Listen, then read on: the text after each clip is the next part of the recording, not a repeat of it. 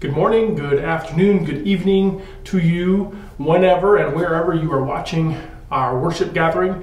This is a worship gathering for First Christian Church in Sullivan, Illinois for the last Sunday of January 2021. My name is Pastor Grant, and I want to thank you for joining us for this worship experience. I hope that it is meaningful to you and that you are uplifted as you participate today. A couple of announcements to share with you before we begin our time of worship. Looking at the week to come in the life of First Christian Church, we have First Tuesday lunch that takes place on the first Tuesday, hence the clever name. That will be in Fellowship Hall again this month, so it is a bring your own lunch event. You are welcome to park in the back parking lot and join us at 11:30 for a time of food and fellowship. Ladies of Faith has in fact moved their meeting back to 5 West Coffee Lounge. So that's Thursday mornings at 10 a.m. All ladies are welcome to join. They share a lot of fellowship, share some great devotional content, and it's a great weekly meeting. That's most of what we have going on in the life of the church in terms of events this week. So as we begin our time of worship now, I would invite you to join me in prayer. God, open our hearts and spirits today to hear the great good news of your power and presence with all your people. Fill our hearts with rejoicing as the words are proclaimed through both song and story. Enliven us and remind us that you are with us through all of our lives. Thank you for the love that is shown to us through your Son Jesus. Thank you for your presence among us now through your Holy Spirit. In Jesus' name we pray. Amen. You are welcome now to follow along with our call to worship. And then following that, we have a song of praise.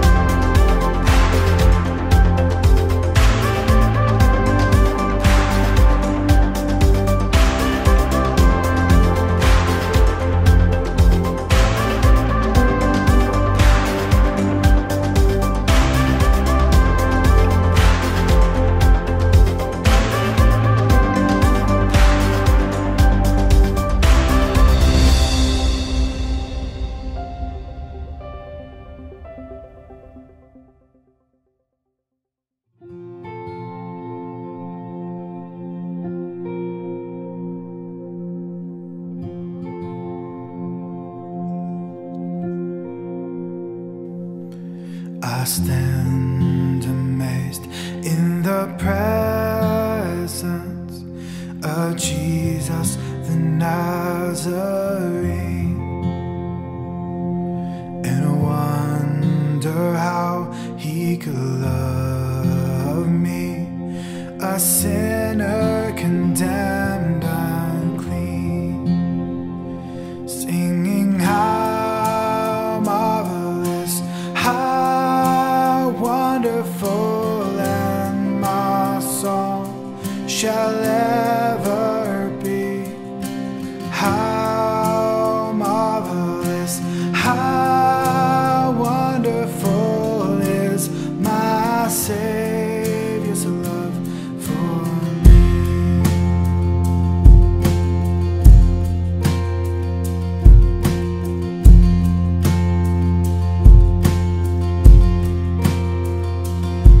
For me, it was in the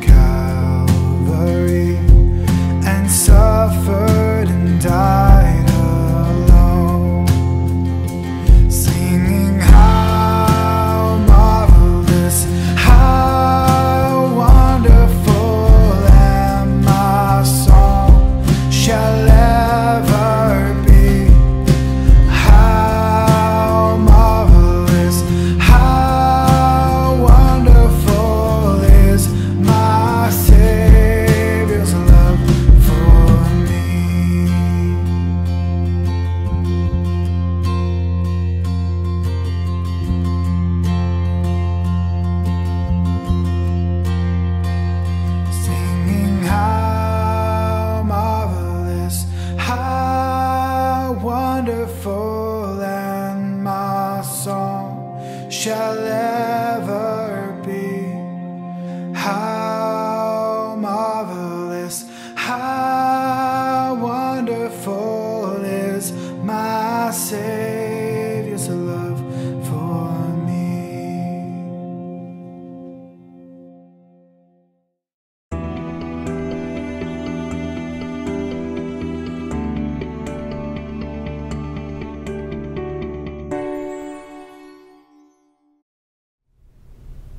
We come now to an extended time of prayer, an opportunity for us to be in communication with one another, to share our joys, things that we experience throughout our week, where we see God at work, God doing the work through God's people, and we share our concerns, things perhaps in our own families or our own lives, things within our church family and within our community, and certainly far beyond. So we welcome you to share your prayer requests via email to grant@fccsullivan.org. If you are watching live currently on Facebook, you are welcome to share your requests in the comments below, and those joining with you will be in prayer, and I will look for those later on today and find those and add them to our list that we send out each week. I would invite you now, if you would like, to share a name or two, a situation or two. Share it aloud to God now as we go to God in prayer. God of all creation, you are the one who knows us best. You are the one who created us, the one who sustains us. God, your love for us, we proclaim it here and now. We know that you are a God who is near in our time of need. God, we thank you that you hear us when we cry out to you. We thank you for your faithfulness, which is evident in your word. God, as we share names and situations now, people who are important to us, we ask that you would surround them with your love now. May your Holy Spirit give them a sense of your presence with them, caring for them. God, continue to inspire and encourage us to be a source of light, of love, of hope, a reminder for people who are hurting that there is hope. We thank you, we praise you always for your Son Jesus, for the promise that you give to us through his death, burial, and resurrection. We have hope. In his name we pray. Amen.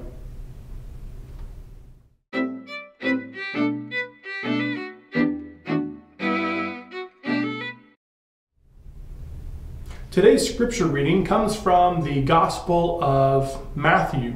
If you have a Bible nearby and would like to open that up to be able to follow along during the message, open up to Matthew chapter 13. I'm going to read to you this parable, and then during the message we will focus on a similar parable as well. So looking specifically at verses 31 and 32, and I like to read from the New Living Translation. Here is another illustration Jesus used. The kingdom of heaven is like a mustard seed planted in a field.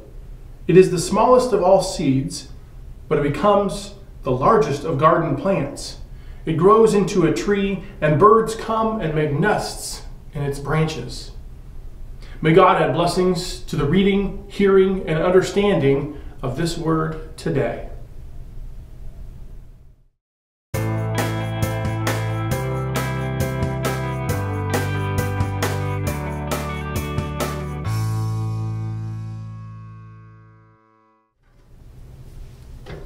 One of the best ways that we learn is from hearing stories. It's how our brains are wired. In fact, one of the best ways to get someone's attention is with the simple phrase, "Let me tell you a story." Jesus was a master storyteller. His parables were these earthly stories with spiritual meanings, and Jesus' parables have withstood the test of time because they speak to our timeless human situations, our struggles, our questions, and our fears. Our technologies have changed quite radically since Jesus' time, but the stuff that we wonder about and the stuff that we struggle with hasn't changed that much at all. Jesus almost always taught using stories, and one of the coolest things about his stories is that he didn't wrap things up all nice and tidy. He rarely spelled out the meaning of the stories that he told. That's different than most sermons or messages like this or like today. So that means that his stories demand something from the listener. They demand that we participate in the story. Stories help us to make sense of things we don't know. They help us to have a sense of being a part of something bigger. They spark emotions. They invite us into a new understanding of the way that the world works around us. Stories have the ability to change our perspective, to change our world.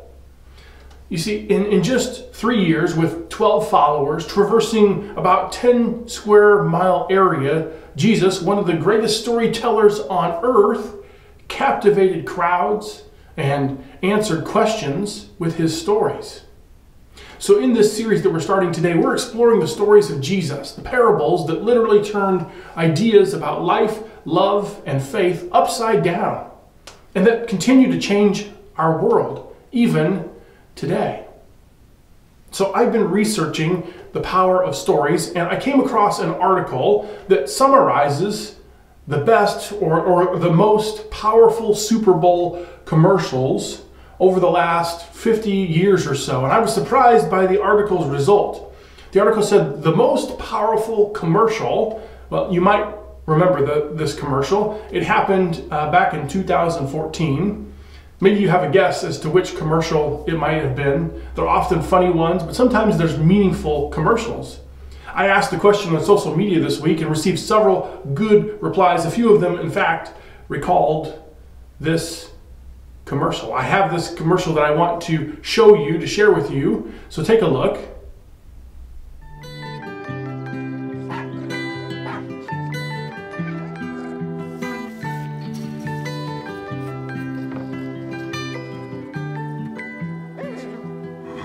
Well, you only need the light when it's burning low. Only miss the sun when it starts to snow. Only know you love her when you let her go. Only know you've been high when you're feeling low. Only hate the road when you're missing home. Only know you love her when you let her go. And you let her go.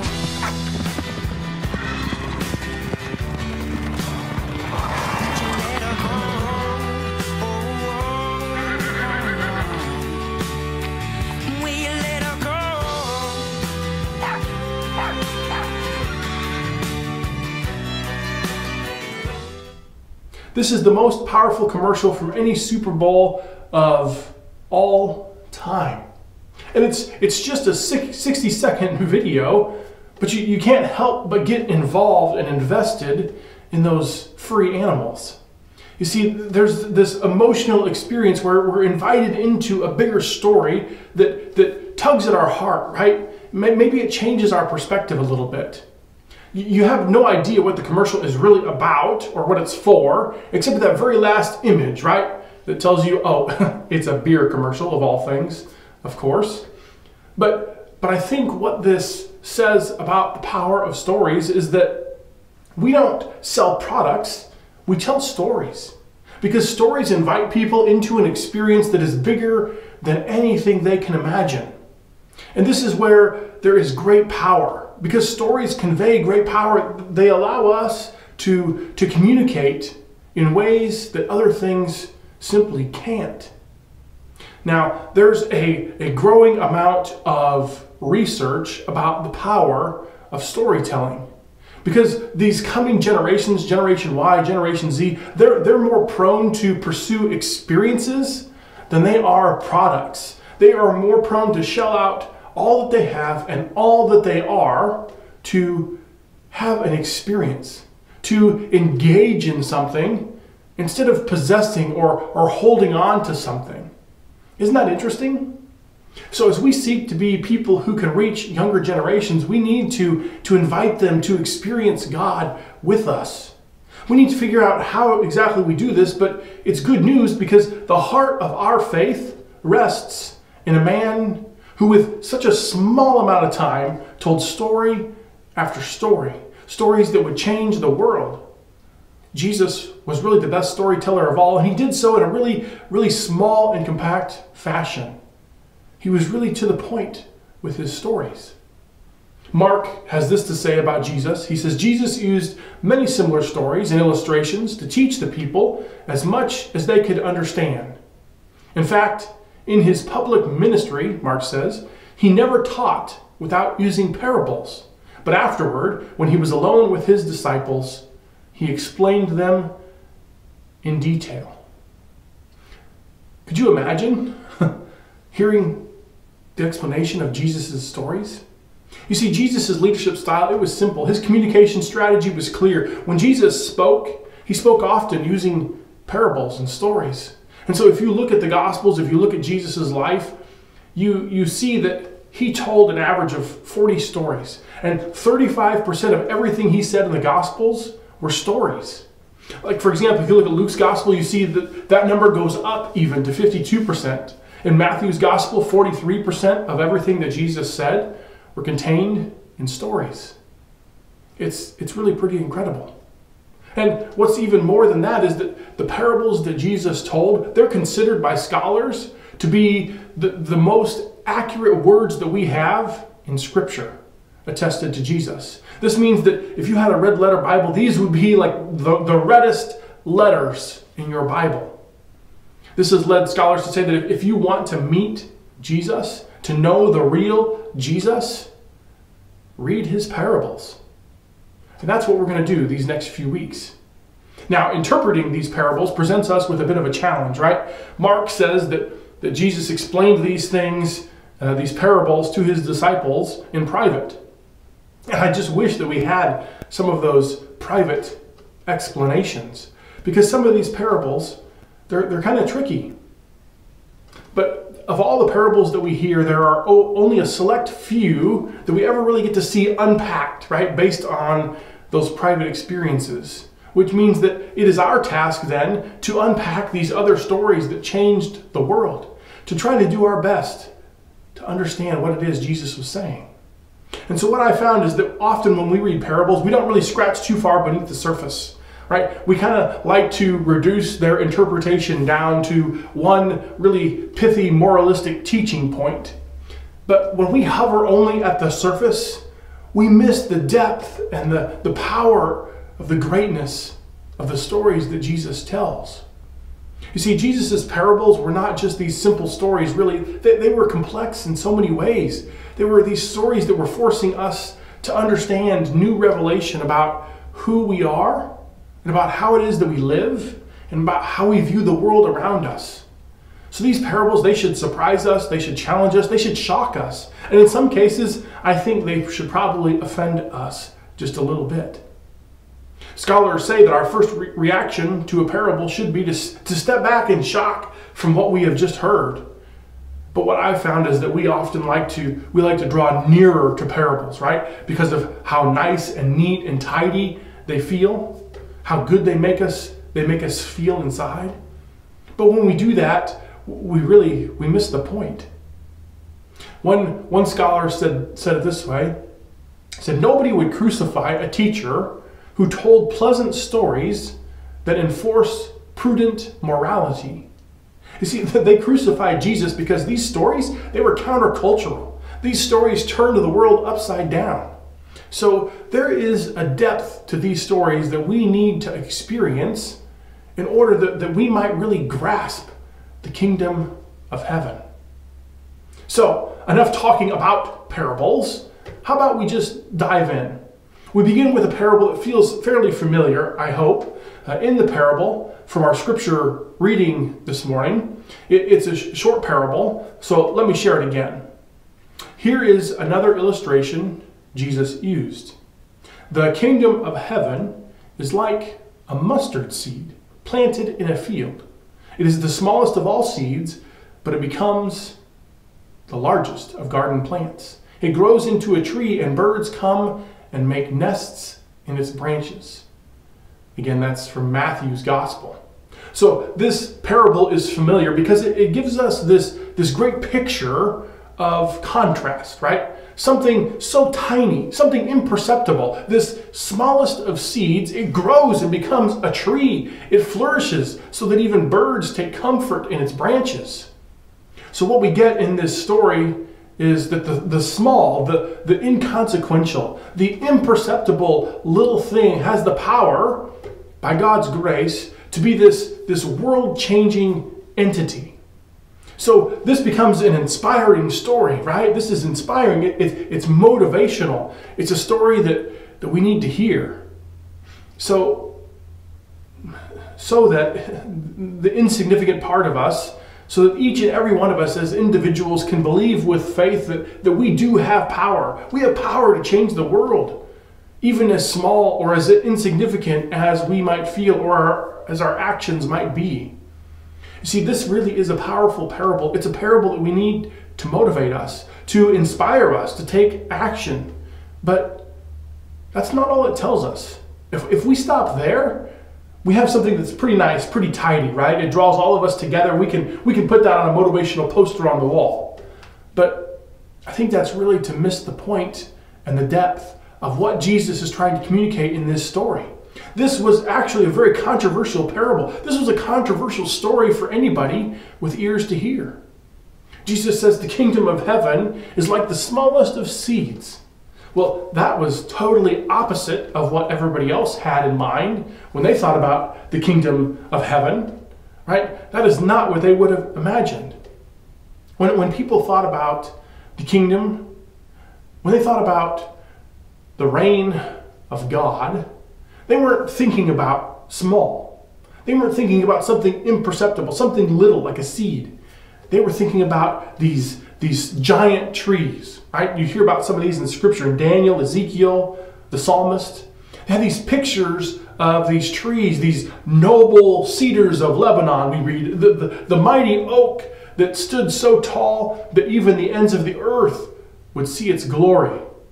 Now that sounds like the kingdom of heaven.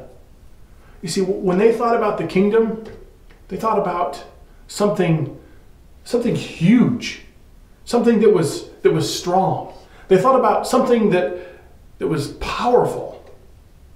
And Jesus says to everybody, everybody with ears to hear, that the kingdom of heaven, no, it's not any of those things. It's this small. It's this smallest of seeds. This tiny, imperceptible thing.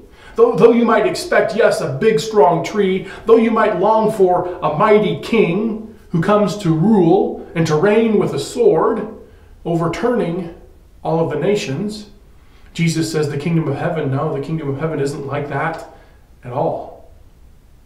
See, instead it's riding in to Jerusalem on the shoulders of a donkey, a king that specializes in meekness and humility, a king who doesn't ride in on a war horse. Jesus is saying the kingdom of heaven, it's like him. It's like this little thing that has the power to grow in shocking and surprising ways. That's what Jesus says. And he doesn't stop there. He describes the smallest seed in a very specific kind of way. He calls it mustard. The kingdom of heaven is like a mustard seed. Well, this would have really rung loudly in the ears of everybody who could hear. Because mustard, it wasn't this desired plant, and it wasn't really a tree. It was more like a shrub. And that's probably giving it some grace. It was really nothing much more than a weed in a lot of ways. And weeds, Well, we know weeds have characteristics that really aren't sought after, right? Mustard was not advised to be planted in a field of staple crops, okay? Mustard was something that you were taught to avoid. It was something you tried to run away from because really it was this invasive species, which meant the second somebody planted mustard, it just took over wherever it was planted. It would grow and it would flourish. It would grow like a weed, choking out the life of all the plants nearby. You've probably experienced this before. Jesus is saying the kingdom of heaven is like a mustard seed. It's like this despised variety of a plant that will take over everything. In fact, if we carry that metaphor out just a little bit further, it's just like every other little weed. It grows in a way that you can't kill it, bury it, or get it out of your garden because it just keeps coming back. Even when you think you have won the day over some mustard, it comes back. It rises from the grave. Jesus is saying the kingdom of heaven is like this. Now, I don't know what you know about weeds. I've dealt with my fair share of weeds before. You probably have as well. Weeds, if left alone, they take over. They grow and grow and grow. They're invasive. They're a nuisance. Growing up, we had a neighbor who was a nature lover. She did not want her lawn mowed. She didn't want anything cared for. Didn't want any landscaping done. And so the approach to her house was like a jungle. In fact, she lived down a long lane, a gravel lane, and the weeds down the center of this gravel would grow in such a way that when you drove down the lane, you'd just hear them scraping along the underside of your vehicle. So it was a very weedy situation. Now, as strange as it seems, this is where we experience the power of the kingdom of heaven. When it is planted, it flourishes, it grows, it consumes everything around it. You can't kill it, you can't fight it back. You can try, but guess what? It comes back once more. Now, I'm sure you've planted gardens before. It takes time to kill weeds once they've taken hold. Once they've taken root, you've got to invest a lot of time and energy. So maybe you're starting to see how countercultural this message is. But it's not just that, because mustard did not come to kill and to destroy and to choke out the life of everything around it. Mustard in Jesus' day and age had a very specific purpose. It was a healing agent. They used it in medicine. So even though it was despised when planted next to staple crops, it was well known what it could do in the way of things like healing. You see, mustard was used in a variety of ways. It was used to heal snake and scorpion bites, toothaches, indigestion, asthma, epilepsy, constipation, and that's just the tip of the iceberg as to how mustard would be used to heal and as a remedy. Which means that in addition to understanding its growth potential and knowing that you can't kill it, it also came with this purpose, this greater purpose of healing. And so do you see what Jesus is doing here with this parable? He's saying that the kingdom of heaven is going to come like him. It's going to start out small and imperceptible, but as it gets going, nothing is going to be able to stop it. Nothing will be able to kill it. It will grow extravagantly. For some, this will be desirable. For some, this will be shocking. For most, this will be surprising. And yet, as it continues to grow, its purpose will be unmistakable, because it's going to have the capacity to heal the nations, to heal all of creation, truly. So much so that the birds of the air will find comfort in its branches. See, this is not just a simple story. This is a story that is expected to turn our understanding of God's kingdom. It's going to turn our understanding upside down. And the second story that comes right after this is just like it. Jesus moves on to a similar story with some different elements. He says, Jesus also used this illustration. This is Matthew again. The kingdom of heaven is like the yeast a woman used in making bread. Even though she put only a little yeast in 3 measures of flour, it permeated every part of the dough. So you put these parables side by side, and you can begin to see that there are some comparisons here. Yeast, just like a seed, is very small and imperceptible. Yeast, just like a seed, brings things to life. Yeast gives rise to dough. The seed gives rise to plants. Well, you also see that these parables have to do with the theme of secrecy, right? The yeast has to be hidden in the dough, and the seed has to be hidden in the dirt. So in order for God's kingdom to take root, somebody needs to act first. That person's action then has the power to change the world. So as insignificant as it seems, it becomes an action of significance. Both of these parables point us to God's potential of working through us. And this is good news. And this is where the parable of the yeast becomes controversial. It's not a parable about yeast. It's a parable about the person using the yeast. In order for the dough to rise, it's going to take someone to act. It's going to take an agent of change. And Jesus doesn't describe a holy man in a temple doing this work. He describes a woman in her kitchen. Now that would have rung loudly again in the ears of those who would hear. So this would have been so countercultural, and that's to put it lightly. Truly, it would have been offensive.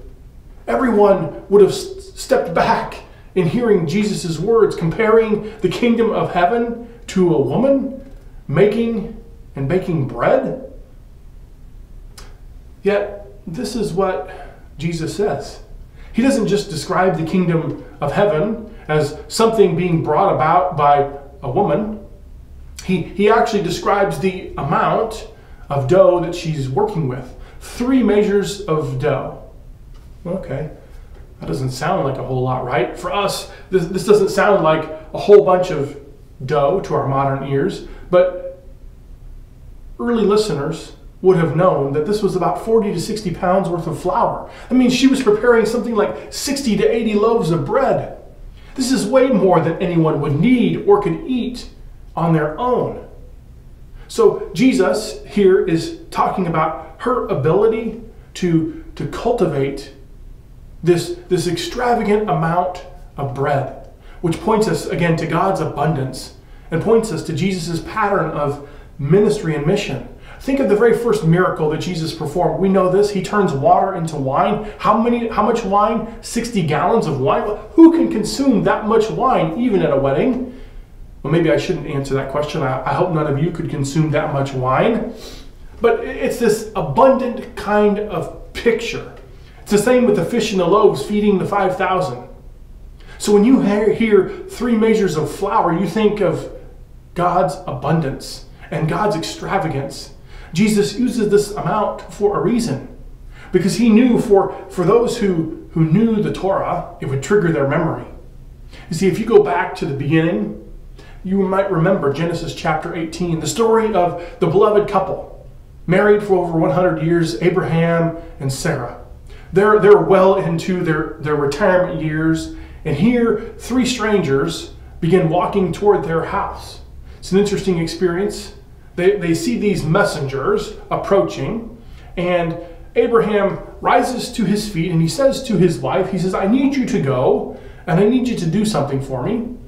Make ready quickly 3 measures of choice flour. Knead it and make cakes. You can look that up for yourself. That's Genesis chapter 18, verse 6.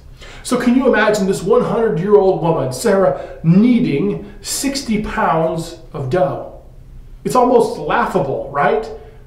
Yet knowing Sarah does it knowing full well that these visitors can't eat that much bread. She does this knowing that it's an insurmountable task, and yet she goes for it. And then she overhears Abraham being told that she is going to bear a child, and Sarah hears this, and what does she do? She starts laughing. Who could blame her, right?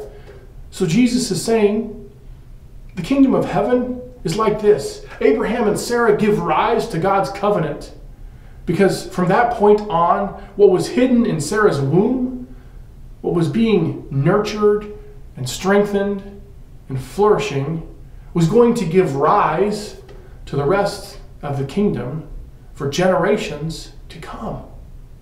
Are you seeing the connection here? In the same way that the pinch of yeast gives rise to the dough and cannot remain hidden. The same way that the mustard seed hidden in the soil will give rise to the thing that is going to take over the world for the healing of the nations. This is how the kingdom works, says Jesus. It's nothing that you could think to expect. It's surprising, it's shocking, it's extravagant, it's abundant. These stories, they force us to remember that what was once hidden will not remain that way forever. Time and time again, Jesus urges us to come out of hiding. He tells us that now is the time. Now is the time to reveal the glory of God, to let our light shine like it is never before. We cannot keep it hidden. We must not keep it hidden. So these stories force us to wonder whether we actually believe that something that started as small as one person with 12 friends on a confined piece of property would actually be able to change the world forever. Do we actually believe that one person, like each and every one of us, actually has the capacity to give rise to the world around us because of the grace that Jesus offers to us? Does your life reveal that belief? Do your actions suggest that you have the power to change the world? My hope is that each of us would believe that and that we would live lives that reveal that belief to the world around us. As we seek to have faith as large as a mustard seed, and as we seek to have faith that is powerful as a pinch of yeast. Let's pray. God, thank you for the depth of this story, this parable that Jesus tells us. Thank you for the reminder that it is up to us to act, that we are your change agents, that we can bring about change in our world, true, lasting, meaningful change. God, help us to let our light shine brighter than ever before in a world that needs it so desperately. In Jesus' name we pray. Amen.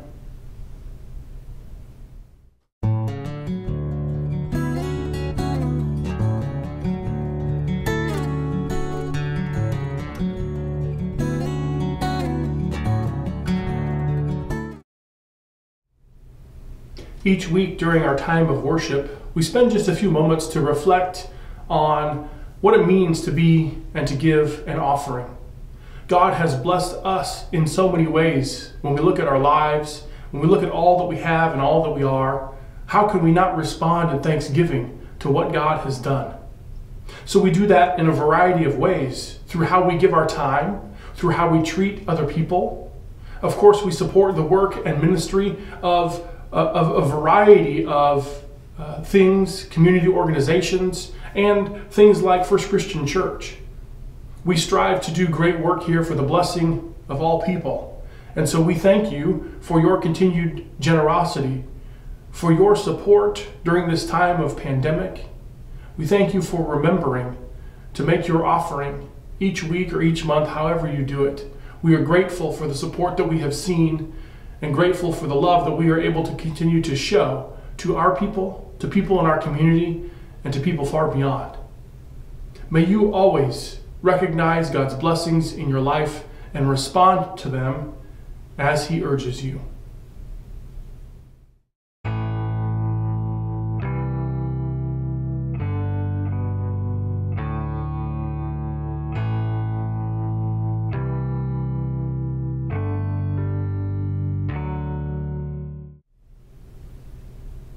For us at First Christian Church, communion is a weekly event. Many Christians, many churches handle this differently, but we feel that it is important, it is central to the life of faith that we live, to gather, to commune in this way, to remember Christ's sacrifice, to accept God's forgiveness, to be loved, to reflect on our week and to look to the week ahead at how we can be a blessing to others, how we can share God's love and God's light. We remember the sacrifice that Jesus made. We remember that he was buried. We remember that he was resurrected. That is what we celebrate, his death, burial, and resurrection. That is what is significant for us as Christians. So as you take the elements that you have gathered today, whatever they are, they need not be bread and grape juice. May you remember that his body was broken, that his blood was poured out, not just for the forgiveness of our sins, but to give us hope, to defeat death, to make things right.